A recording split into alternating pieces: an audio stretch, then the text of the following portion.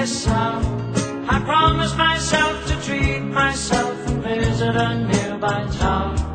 And climbing to the top, would throw myself up in an effort to make clear to whoever what it's like when you're shattered, left standing in the lurch at a church where people were saying, my God, that's tough. She stood him up.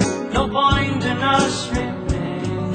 We may as well go home, as I did on my own, alone again. Naturally, to think that only yesterday I was cheerful, bright and gay, looking forward to what wouldn't do the role I was about to play. But as if to knock me down, reality came around, and without so much as a mere touch, cut me into little pieces, leaving me to doubt. Talk about God in His mercy, if He really does exist, why did He desert me in my hour of need? I truly am indeed alone again. Naturally, it seems to me that there are more hearts broken in the world that can't be mended, left unattended. What do we do?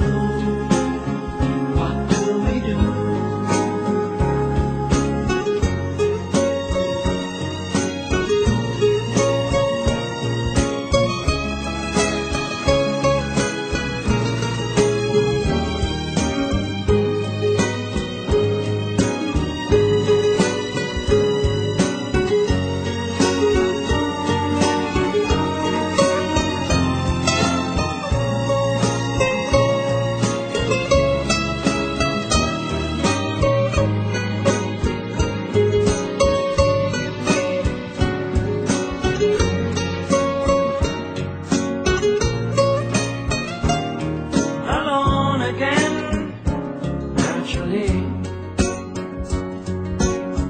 Back over the years, whatever else that appears, I remember I cried when my father died, never wishing to hide the tears. And at 65 years old, my mother, God rest her soul, couldn't understand why the only man she had ever loved had been taken, leaving her to start with a heart so badly broken.